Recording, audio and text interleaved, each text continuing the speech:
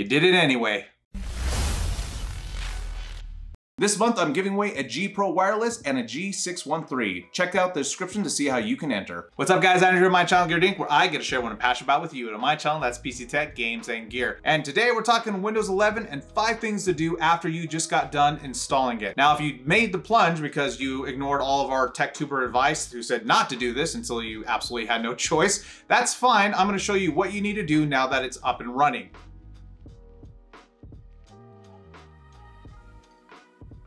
So number one, the biggest thing that people are gonna ask is, how do I get rid of VBS? VBS, or virtualized base security, is the feature that can basically detriment gaming performance. And so I'm gonna show you 3 of the 4 ways on how to turn this off. The 4th way is actually messing with reged files, which I'm not going to talk about in this video because I really don't think you should mess with that unless you really know what you're doing. So number 1 is simply not to have it installed by upgrading from a previous version of Windows 10. And if you wanna tell how you can see if this was actually what you did, I'm gonna show you right now.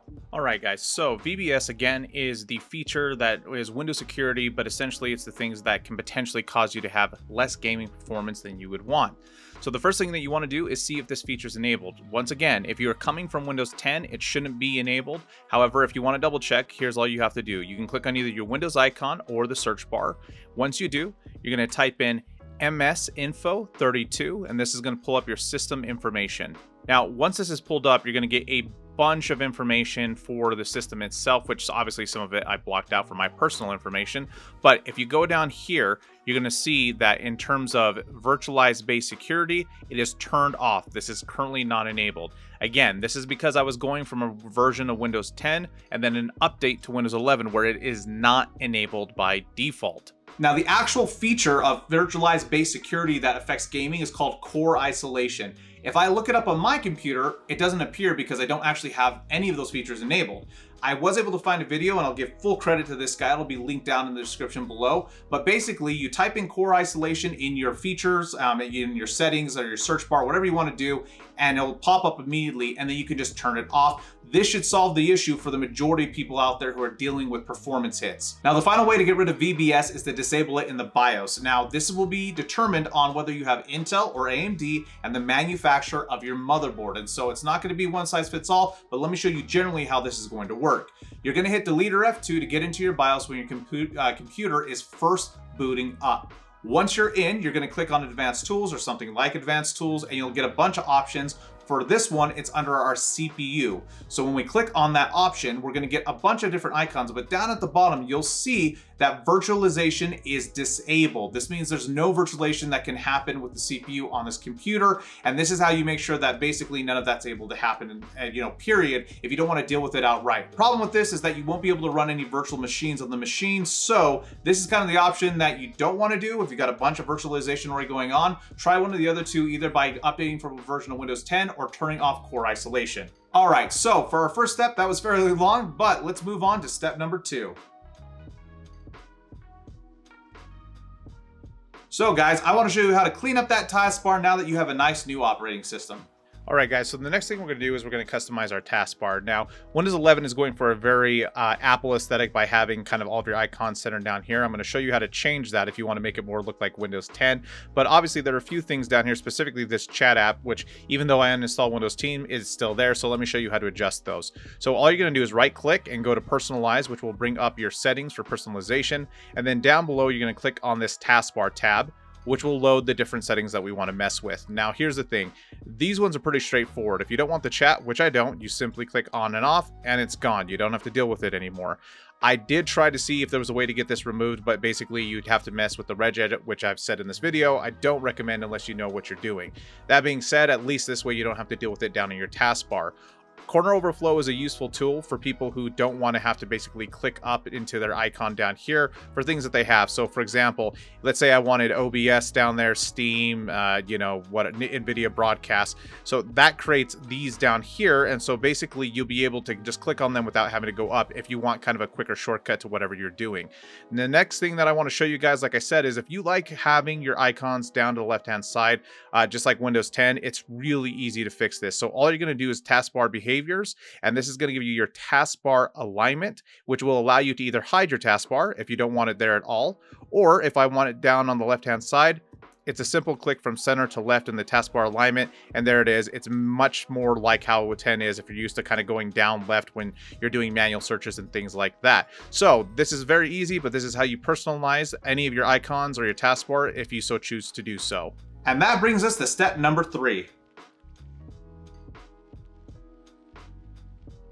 Because Windows 11 is obviously going to push a bunch of stuff on you, let me show you how to change all your default apps. All right, guys, now that we have that squared away, the next thing we're going to do is we're going to change our default apps. Remember, Windows is at any chance going to push what they want you to use rather than what you want to use, and so we're going to have to change those. So first thing we're going to do is we're going to go into our system and simply type default apps to bring up our system settings, and in here we'll be able to change any of the applications that we want to depending on what they are. Now, one thing that's super annoying is, like, let's say for example you want to use Chrome as your default application for, internet browsing, as I like to do. So I'm going to go ahead and click on that.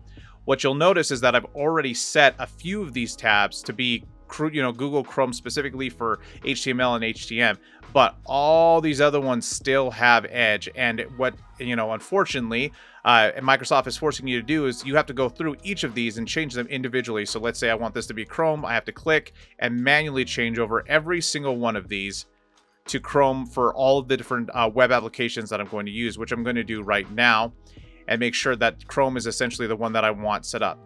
All right, so everything's switched over to Chrome. We're all good there. Now, if you look at here, I've got Mail, and there's a bunch of other things that I have yet to set up, but this is the main thing that you're going to want. Now, annoyingly, you're going to have to go through again and basically go through each one of these and see if it's something that you want to change any of the apps to. But if you want to know, basically making sure that you're not pulling up like Bing and stuff like that, that's how you do it.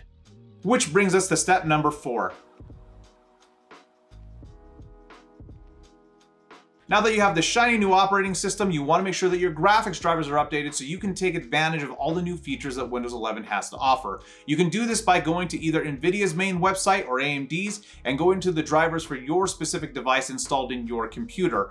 Otherwise, if you have GeForce or AMD's Radeon software installed, you can essentially just pull those either those softwares up and do a just regular driver update through them. Although they're kind of bloaty and I don't recommend having them installed unless that you feel like it makes it easier for you. But make sure that you have the latest drivers installed to take full advantage of all of those features. Which brings us to number 5. So we obviously want to take advantage of HDR. This has been something that Windows 11 has touted, so let me show you how to do that. All right, guys, the very last thing we want to do is we want to enable HDR. Now, here's the thing. HDR is something that Windows has touted, and it's honestly going to be, I think, pretty great because it will allow you to use, provided your monitor supports it, HDR in video games that haven't traditionally supported that feature. I am planning on upgrading to an HDR monitor myself because mine is not supported, but I want to show you guys how to basically enable this feature, and I am going to link a video on how to do this the whole way through as my monitor doesn't support it. Typically, it's pretty simple. You right-click, go to your display settings, which will pull up obviously display settings. And then when you're in your system, you're going to click on HDR. And what this is going to basically do is this is going to bring you to your settings tab, which will allow you to enable HDR. Now, if my HDR was enabled, right here is where there'd be 2 on and off buttons where I could turn it off and turn it on. Now, if you don't see those buttons, but you do have an HDR monitor, where you're going to find it is basically in your graphical settings. So you're going to go down to your search tab and type in graphic settings, which is going to pull up the tab itself. And then once you're in here, you're going to do change default graphic settings. And in here, you can see that I have hardware accelerated GPU scheduling and variable refresh rate, but I don't have any HDR settings. But if I did, there would be a set of buttons here which would say HDR for auto HDR off or on, and this is where you would turn it on. Again, go watch that video if you want to see what this looks like, but I hope that that was helpful.